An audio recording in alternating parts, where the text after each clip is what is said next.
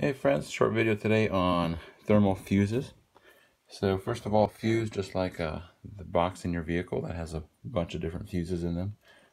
Each fuse for each individual circuit, and they're meant to interrupt the circuit if there's a overload on amperage, and that's used to prevent further damage of other components or anything harmful.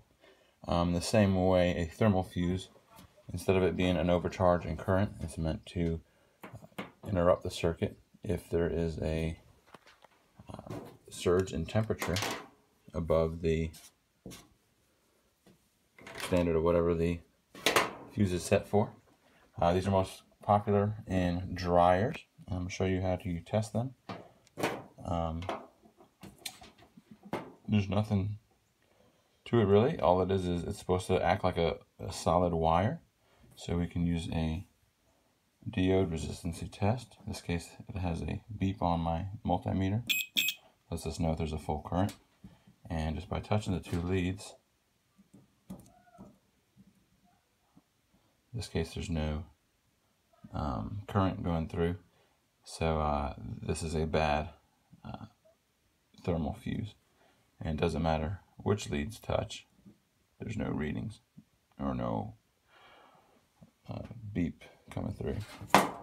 This is a bad thermal fuse that I've just removed from the dryer. My leads are touching.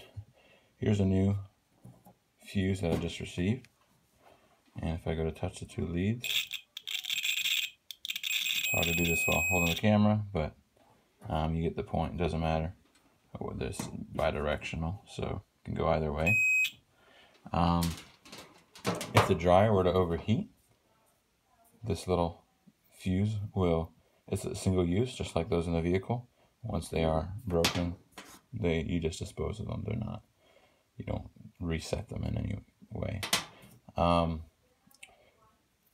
Yeah, so a fuse is just a cheap and quick way to interrupt the circuit. It's a safety procedure, a safety measure added to these type of electronics,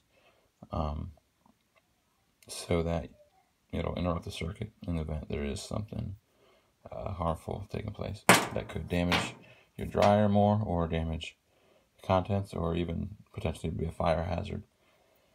This can be replaced with, say, complex circuitry that would just, not complex, but that would just cut off the entire system. But this is just a simple fail-safe measure that is added on to the circuit in the back. So we're going to go ahead and replace this. And important thing about fuses in almost any application, whether it be a vehicle or in this case the dryer, or even TVs and power supplies, rarely do they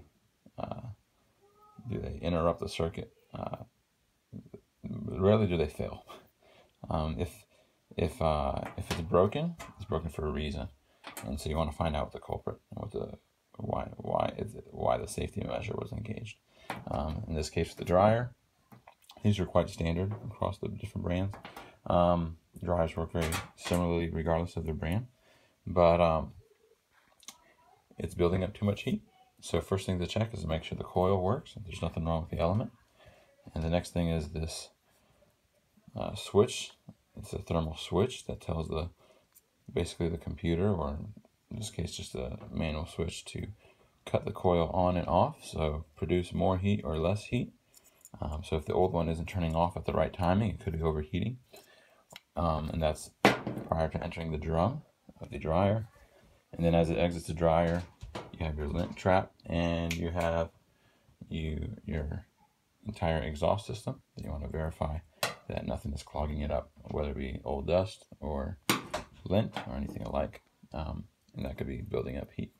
So after I replace this switch, I'm going to run through the entire duct from this unit into the ground, into the floor, and then I'm going to go underneath the home and remove the hose there and make sure there's no piling up of any debris. Thanks for watching.